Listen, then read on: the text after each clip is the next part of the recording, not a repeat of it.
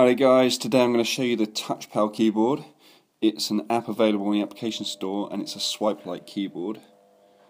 So I'll just show you. This is TouchPal keyboard. So it's pretty cool. You can just... So there, I've tried to type swipe, but it hasn't got it. So it's in the word suggestions, which appear just above the keyboard here. You can just swipe your words, and it's a much quicker way to type, like so. Now, as with any of these type of apps which offer a swipe-like keyboard within an app, it's not integrated into your keyboard, which is a bit of a pain, so you have to copy and paste or miss it. But fortunately for jailbreak users, if you head over to Cydia, search for TouchPal in Cydia, you'll be presented with these two results. You'll want the second of these results with the TouchPal icon, like so,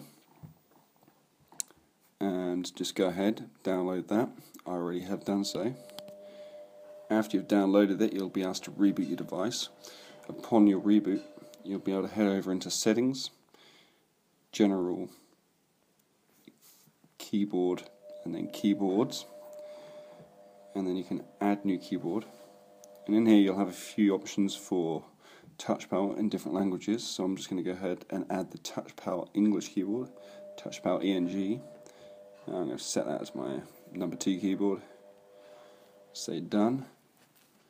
Once that's done, let's bring up a keyboard. So if I'm going to create a new note here, and here we go, this is my TouchPal keyboard right here. So you can see I've got the option to bring back my regular keyboard. Also got my emoji keyboard going on there. So let's go back to the TouchPal one, and you can use this in any application that shows the keyboard. So there you go, that's pretty cool. Let's cancel all of that. Show you it here in text messaging. So here we are in text messaging using TouchPal. So again, word suggestions are shown here. There's a few things this one's missing as compared to its App Store counterpart. The App Store version, after a full stop, will begin the next sentence with a capital letter. This one unfortunately doesn't, so I've just typed U there.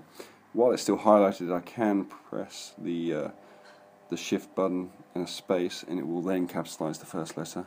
So that's a kind of a handy workaround for that. TouchPal in general, both the App Store version and this version, suffer from not being able to just tap a previous word in your sentence and bring back the word suggestions for that word. That's a pretty standard feature in most of these swipe-like keyboards that TouchPal doesn't have, so that's quite unfortunate. But in terms of bringing a swipe-like keyboard to your stock iOS experience, this is the best I've seen so far. It's far superior to the iSwipe one that was going around perhaps a year or year and a half ago. So yeah guys, this is TouchPal. Integrate a swipe-like keyboard into iOS with TouchPal. Thanks a lot for watching.